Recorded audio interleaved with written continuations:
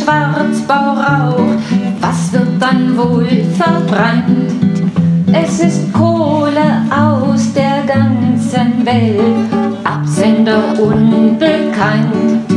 Ob Adani in Australien, Giftkohle aus Russland, Kohle, Siebte Sohle aus Kolumbien, Blutkohle. Wer's nicht sagen will oder kann, sagt einfach Kohle aus Rotterdam.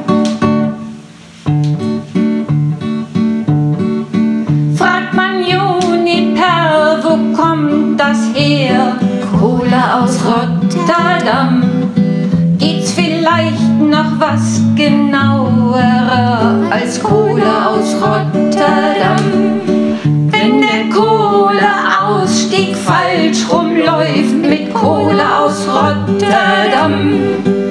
Scheiß aufs Klima, Unternehmer, Datteln 4 läuft doch echt prima.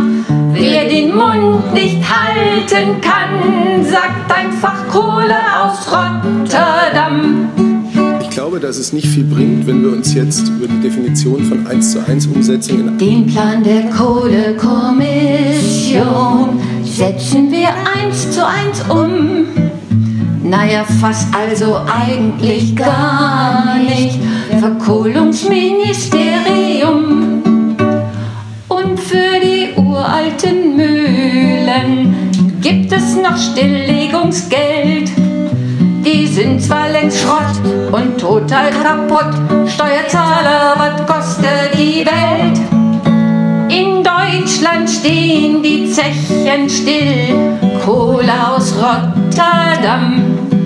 Wer von Transparenz nix wissen will, sagt Kohle aus Rotterdam. Dieser Herkunftsnachweis ist echt schrill. Kohle aus Rotterdam. Schlechte Presse kann's nicht brauchen, schließlich soll der Schornstein rauchen. Wer sein Image retten will, der verbrennt Kohle aus Rotterdam.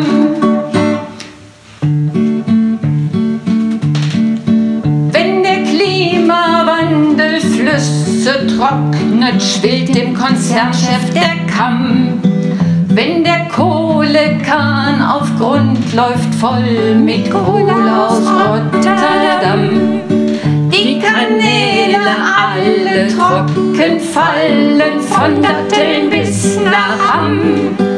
Fehlt der Nachschub für den Meiler, Sonne, Strom ist einfach geiler. Wenn Adani nicht liefern kann,